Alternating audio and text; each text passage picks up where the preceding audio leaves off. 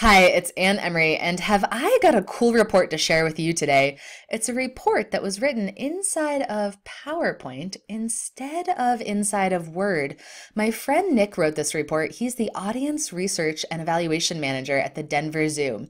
Nick says that you might not immediately think of using PowerPoint for traditional reports, but he really prefers it in lieu of common applications like Word because it's a blank canvas with very few limitations. Nick has a few tips for anyone who wants to get started using PowerPoints for reporting. First off, he recommends changing the page orientation from landscape to portrait so that it looks more like a traditional report than just a PowerPoint slide. He also uses fill colors and transparencies. You can see the transparency in the photograph here. By making the photograph slightly transparent, we're able to see the text box and the shape on top of it a lot easier.